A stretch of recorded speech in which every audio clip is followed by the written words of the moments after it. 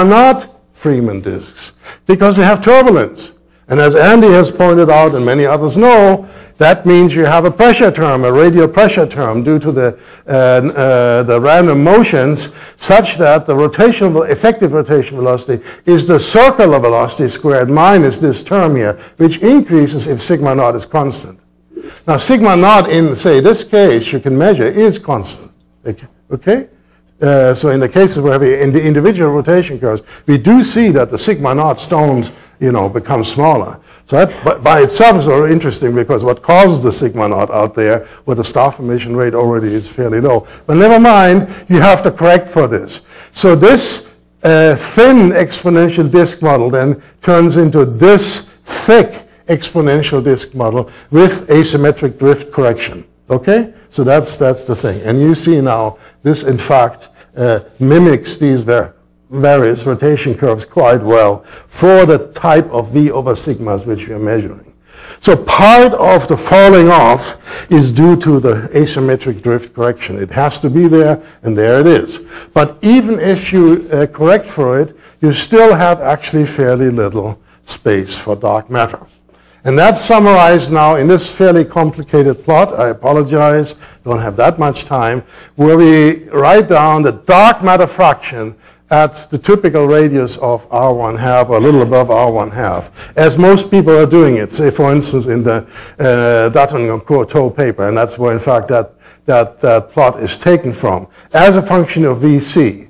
Now, it's cluttered with data, both at low redshift and high redshift.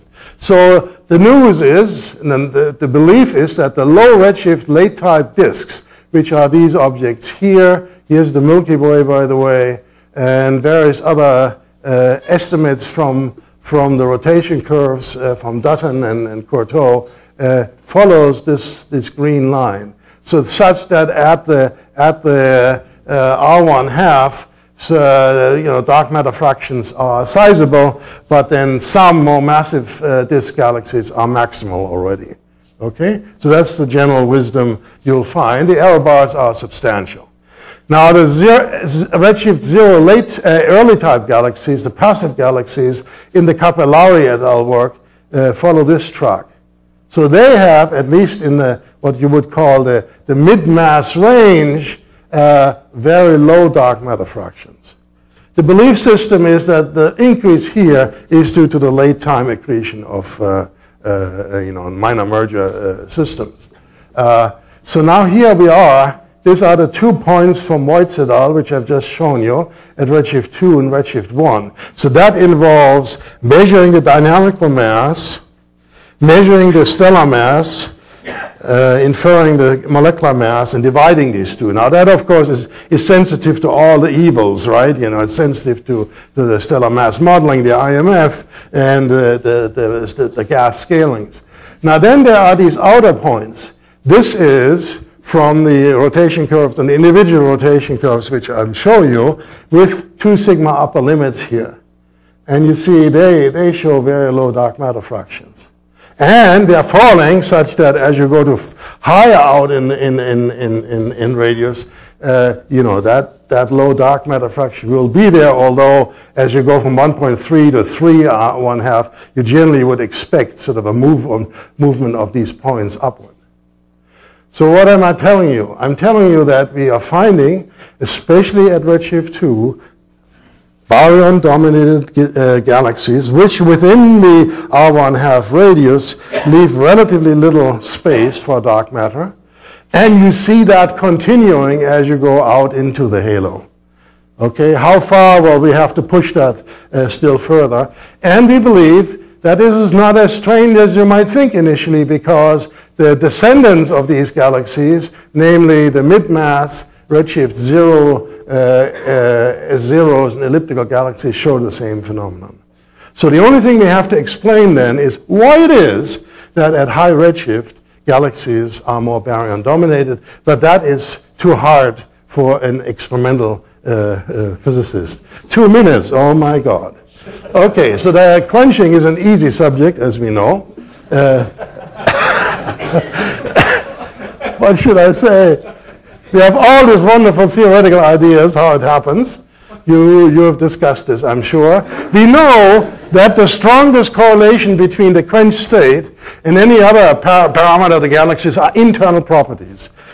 Surface index, local surface density in the central part, bulge mass, and so forth. So that, of course, incites us to think that, the quenching process is one where galaxies grow along the main sequence, and then they make a transition also structurally at some point and become small things, quenched objects.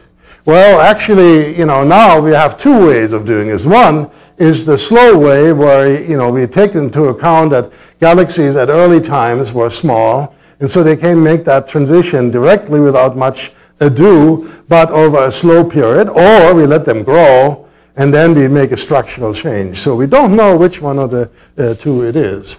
The theorists say, oh, well, it's complicated. It could be both. So in the radius mass range, most galaxies grow, as seen observationally, with this slope, but then there are various ups and downs here, in particular downs, due to so-called compaction events, transport of angular momentum. So it is interesting that several of our community, in particular Lilly and Carollo and Van Dokkum et al., have written papers lately which I find very impressive, because they are challenging the widespread opinion some of people here have, me too, which is that the internal processes are important, maybe dominant. They say, nah, all of this you can understand as a slow growth in radius, the slow mode from early progenitors which were small, and then a quenching which is along a quenching line of 230 kilometers per second. That velocity dispersion turns out to be, roughly speaking, the threshold of cold to hot halo. So then you don't need anything inside. In fact, in the Lilly paper, they show that all these wonderful correlations which I've shown you before can be mimicked, at least to first order. It is challenging.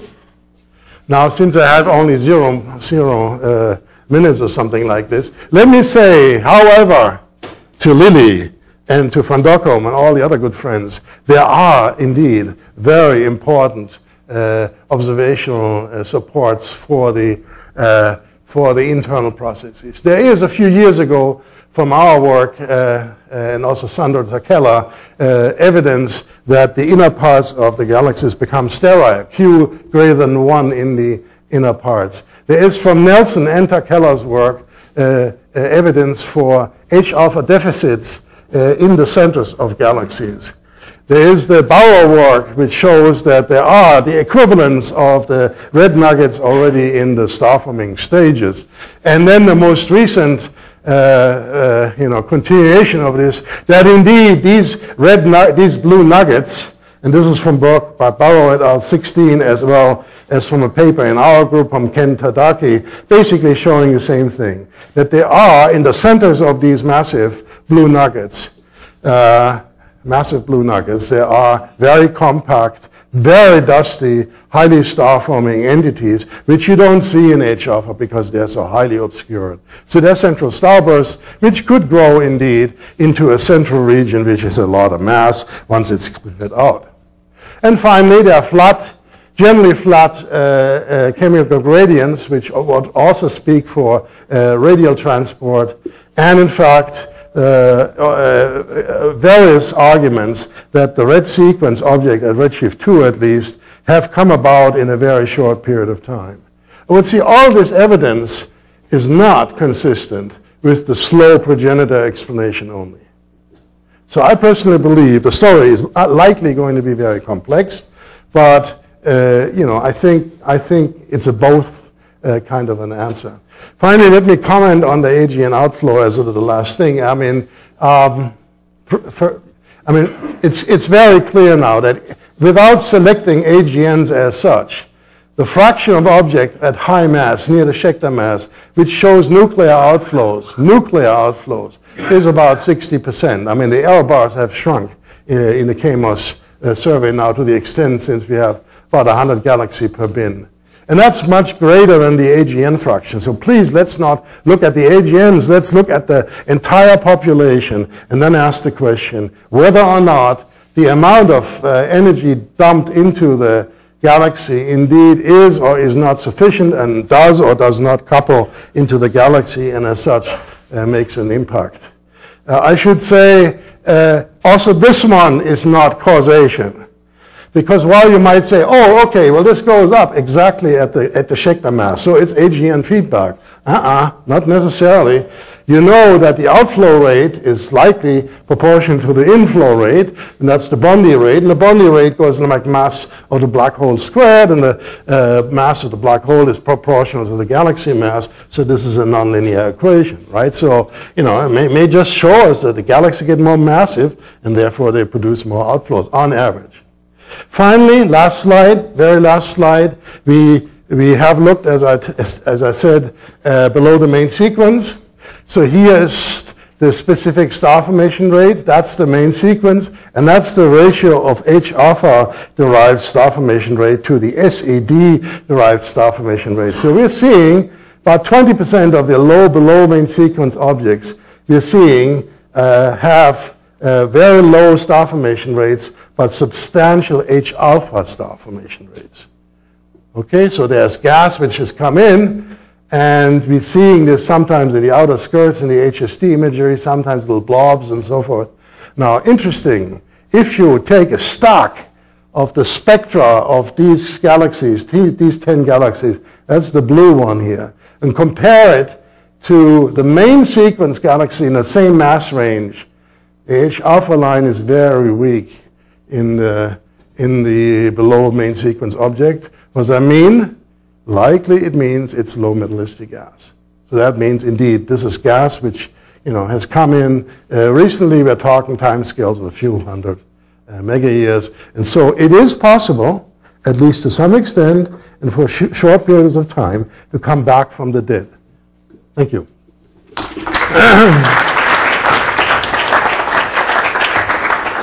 Do we have any really short questions?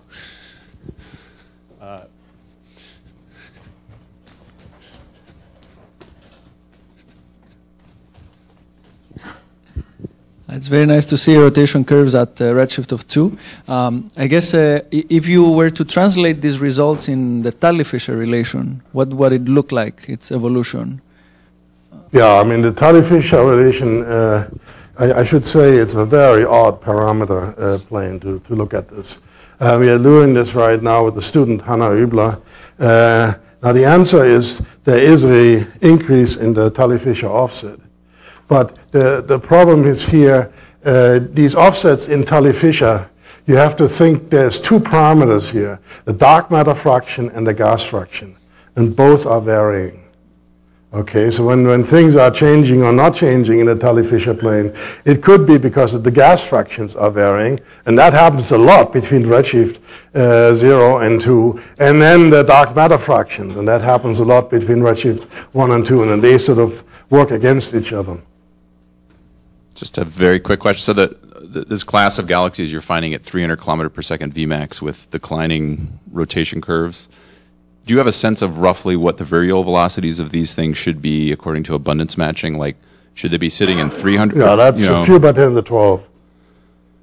Okay, so these are you know, normal for its class, you know, with total dark matter to total dark matter to, no, so total baryon to dark matter fractions of about 30%. Remember, gas, yeah. Right? So the general abundance matching knowledge, which you all hold, is not right at high redshift because you have to multiply by about a factor of 2. For the gas, right. For the I'm gas. just trying to get a sense of whether